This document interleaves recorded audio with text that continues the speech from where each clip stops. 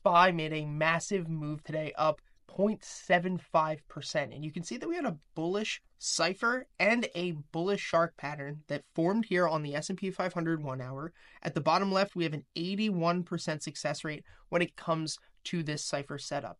And what we're not looking for here is a push up to higher highs. We're not actually bullish on SPY. I'm still bearish. But what will happen in most parts is that we will take this high from 524 down to where the harmonic was, and we will push our way back up, usually halfway from that impulse. Think of it like a Fibonacci retracement. So while this is our take profit long, this is now actually going to be our entry to start going short. We've been talking a lot about the 4-hour market bias that we have finally broken below, and we are still holding below. I believe that this is going to be a strong rejection area since we have not broken and held below since all the way back at the beginning of the year. Now, from this point, the S&P 500, most of the times when we break this support, will push down into a lower low.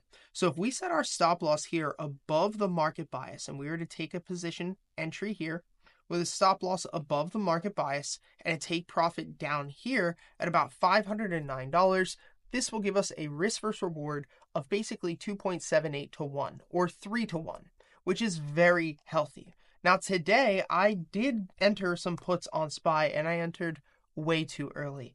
I had a really, really bad day today from a mechanical trading standpoint, not my patterns or my actual trading, but I'm talking about alerts not going off, running out of service, trading when I had meetings that I knew that I probably should have closed my trades on.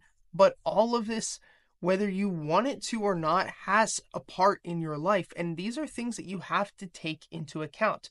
Today, I knew that I had a meeting. I knew that I shouldn't be trading through the day. And if I missed my entry on SPY, then whatever, I just wouldn't have gotten in. There's many other opportunities. But instead, I started entering short at about $516 and planned to continue to average down in through the rest of the day, which I did. And we did close way below our stop loss for now. And so tomorrow, what we're going to hope to see is a drop back down to 512 and even lower to maybe 509. But I don't think that that move specifically is going to happen within the next couple of days. And if none of this happens and we push up through my stop loss into a higher high, then it's all good. At the end of the day, we're not worried or concerned about what's going to happen in the next trade. We are worried about what's going to happen over the next 1,000 trades, which you can see at the top right of our screen.